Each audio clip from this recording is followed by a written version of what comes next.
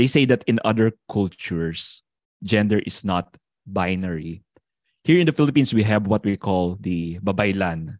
So before we were colonized by Spain, just to let you know, during the pre-Spanish era here in the Philippines, in the 16th century, they say the Babaylans are female shamans. They break the gender stereotypes because they're strong women who take leadership roles and fight during combat.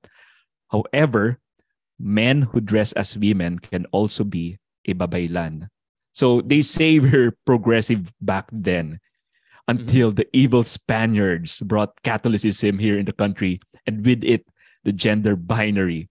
So what's your response to that? You have a chapter in your book about this.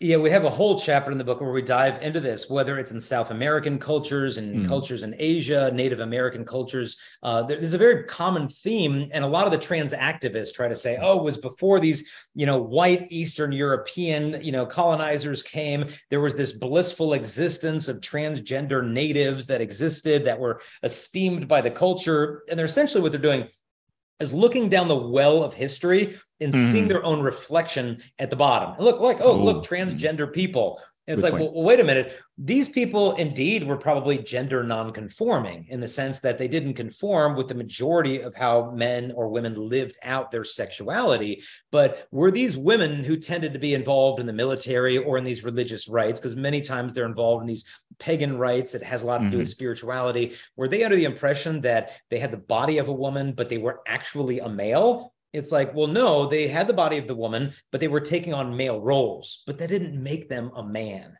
And so this is a very common theme in many cultures where, the church is not saying that our gender roles and the way that we express our sexuality as men and women is all going to be uniform across the board, and it must be. It's well, no, partly it's impacted by culture. It's partly impacted by the effects of original sin. We've got to realize that these things are going to happen in many different cultures. But when you really look closely at them, these aren't men who are identifying as women despite having male biology. They realize, yeah, I'm a man, but I practice these particular roles. And this is very different than the modern idea of gender theory, where the body is meaningless. And my identity of who I truly am can be something other than my body. And so we don't need to pretend like there haven't been any cultures in the history of human civilization with individuals who practice behaviors that were gender non-conforming, in the sense that that's not how most guys act or most women.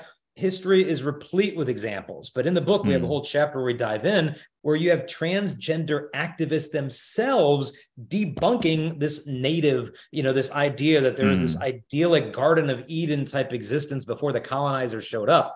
If anything, the opposite is happening, where Western civilization now is importing gender theory into developing countries, saying, if you don't teach gender theory to your kids in Africa or into Central America, then we're not going to provide you foreign aid to build that new school building. And this is going on. This is what Pope Francis calls, this ideological colonization. That is more what's going on nowadays.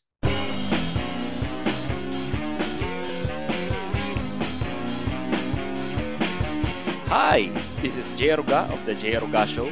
If you like what you just saw, please consider subscribing and smash that like button. We'll need all of your help to take back the culture from this ideological colonization of the West. Thank you.